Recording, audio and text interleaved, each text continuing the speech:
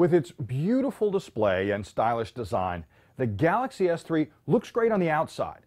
But what about on the inside? Let's find out. I'm Bill Detwiler, and this is Cracking Open.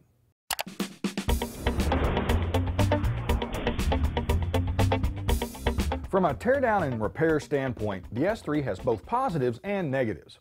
On the plus side, its polycarbonate case is ridiculously easy to open. Thanks to its user-replaceable NFC-capable battery, the back cover just pops off. And after removing a few Phillips screws, I detached the motherboard cover using just my fingers. The headphone jack and speaker assembly came out just as easily. Another positive is the motherboard's connector placement. Unlike the HTC One X, most of the S3's connectors are located on the side of the motherboard that faces the phone's back cover. Now this makes the board easy to remove and reinstall. Unfortunately, while getting to most of the internal components is a snap, replacing them may be a bit more complicated. Some components, such as the volume buttons, earpiece, and service light, appear to be joined together with a single ribbon cable. Now, if you replace one, you'll probably need to replace them all. Also, most of the internal ribbon cables are glued to the internal frame. If you ever need to replace the frame, it would be very difficult to remove all the attached components without damaging them.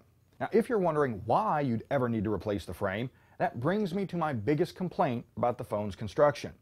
The front panel, display, and frame are all sandwiched together and held in place with extremely strong adhesive. If you crack the display or the front panel, which happens a lot, you'll likely have to replace the whole assembly or just get a new phone.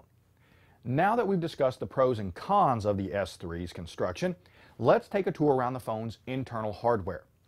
Unlike the international S3, which has a quad-core Samsung Exynos processor, the US version, like this T-Mobile unit, have a 1.5 GHz dual-core Qualcomm S4 chip, shown here mounted under the 2 GB RAM chip.